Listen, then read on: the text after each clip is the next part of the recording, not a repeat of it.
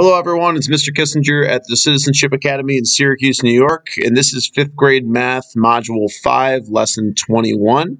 We're going to draw and identify very two-dimensional figures from given attributes. So we're going to continue categorizing these two-dimensional figures. And we're going to do that by using this chart right here. And I want to draw your attention down to this letter H at the bottom. It says for each statement that we answer with sometimes, we're going to draw and label an example that justifies the answer. So if one figure is always in the category of the other figure, then we don't need to draw an example. But if it is sometimes falls into that classification, then we're going to want to draw an example of when it does. And as we kind of go through, that'll make a little bit more sense. So let's look at letter A. It says, is a square a rectangle? So a rectangle needs to have 4 right angles. It's a quadrilateral with 4 right angles. And a square has 4 right angles, but a rectangle does not require that all the sides are the same side length or same length. So every square is a rectangle, but every rectangle is not a square. So is a square a rectangle? Yes, a square is always a rectangle because every square has 4 right angles, and that's the requirement for it to be a rectangle. For letter B, is a rectangle a kite? Well, a kite is a figure that has 2 consecutive sides the same length. So if we had a rectangle, let's say just like a rectangle that looks like this, well, that rectangle is not a kite because we look at this side and this side are 2 consecutive sides, the ones that are right next to each other, and they're not going to be the same length. But a rectangle will sometimes be a kite. I guess I'll just leave that one there. This is a regular rectangle. That one won't be a kite. But sometimes it will, and when it will be, and I'm going to write the letter B right down here.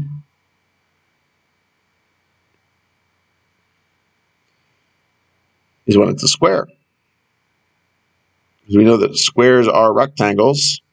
And a square is also a kite because all of the sides are the same length, and that makes 2 consecutive sides the same length. All 4 consecutive sides are the same length. So sometimes, but not always. Letter B says, is a rectangle a parallelogram? So a rectangle, again, is a quadrilateral that has 4 right angles in it. And a parallelogram is a figure that has 2 sets of parallel sides. So a rectangle, by definition, will need to have 4 parallel sides. Again, a rectangle has 4 right angles, so all 4 sides will be, or if we draw like, again, a rectangle here,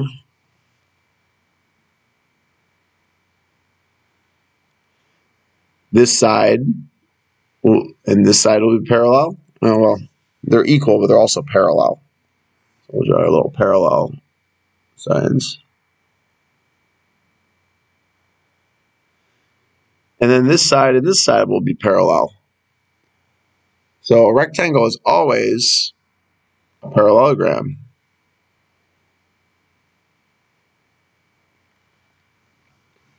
Our next question is a square a trapezoid? Now a square, again, is pretty specific. It wouldn't need to be 4 right angles and all sides the same length.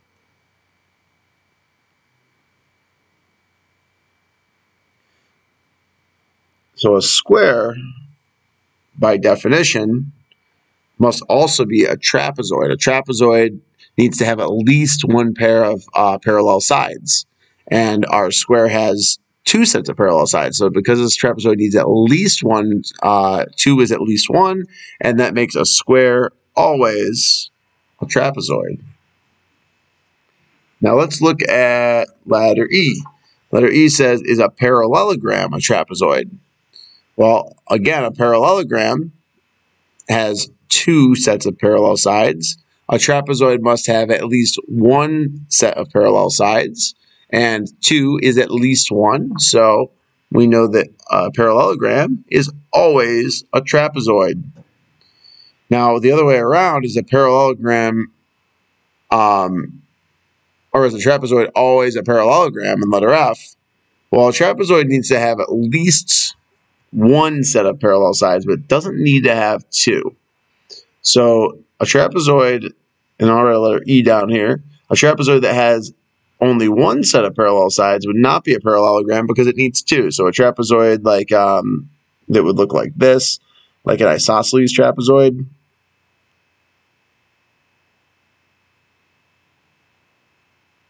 This one has one set of parallel sides,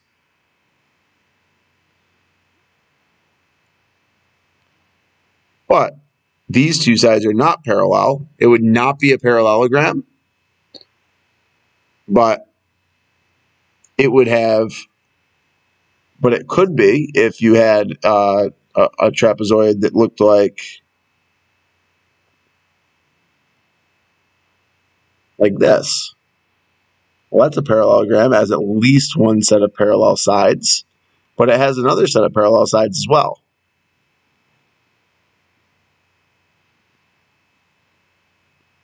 And this kind of goes to both of these. That's when a trapezoid is also a parallelogram. A parallelogram is also a trapezoid. So this is going to be sometimes. Trapezoids can sometimes be parallelograms, but parallelograms are always trapezoids. And then, is a kite a parallelogram? And a kite is, again, it needs to have two consecutive equal side lengths. So a kite can be a parallelogram if we had a square or a rhombus. So like say we had something like this.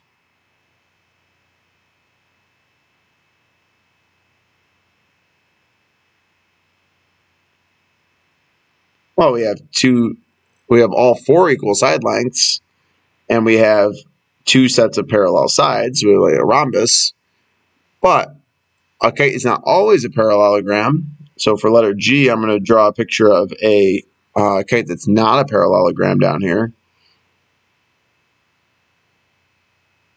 We have two consecutive sides the same length, and we have two other sides the same length. So this will make that makes it a kite because it has two consecutive sides the same length, and then two other sides the same length as well. So this side and this side are the same. This side and this side are the same. It's a kite, but I actually don't have any sets of parallel sides there. So a kite is sometimes a parallelogram.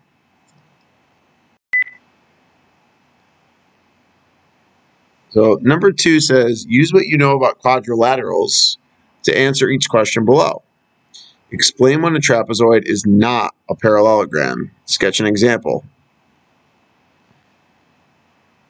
So a trapezoid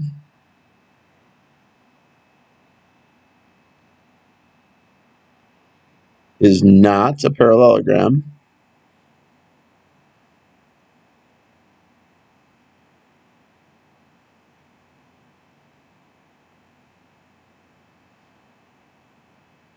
when it only has one set of parallel sides.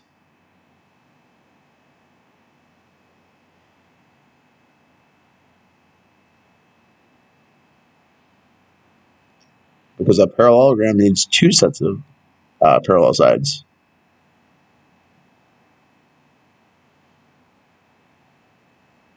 And it's asking us to sketch an example here. And I kind of have it right here in E, but I'll make another one here. So let's say we had something like this. It doesn't need to be an isosceles trapezoid. We'll have this one kind of coming out like that.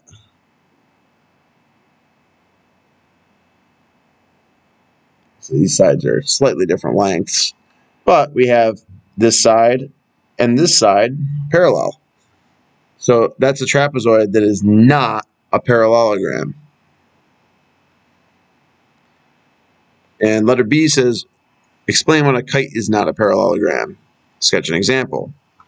So if we have a kite that's not a parallelogram, a kite is not a parallelogram.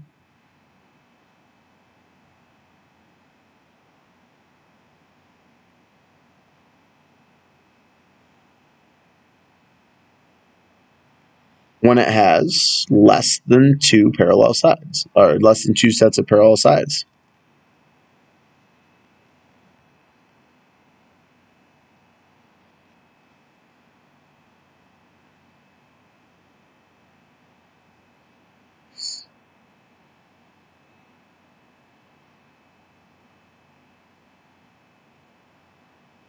Because a parallelogram needs to have two sets of parallel sides. So a kite that does not would look like, well, it could look like this. We have this side and this side equal lengths, and this side equal lengths, but we don't have any sets of parallel sides. And I could even do another example. I could have a kite that has